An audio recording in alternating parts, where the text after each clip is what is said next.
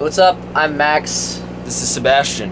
And we're from SWMRS, and we're going to talk to you about our first ever concert experience. My first concert experience was In Sync.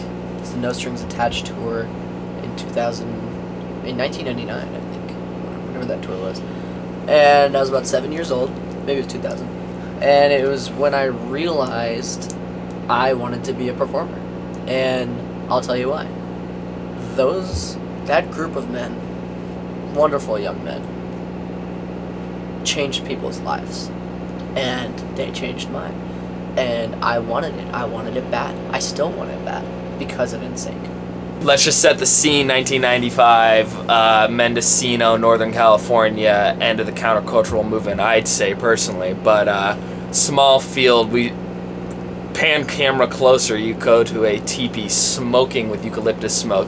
Deep inside, there's many midwives birthing a child. That child was me. And this starts the beginning of my first concert experience.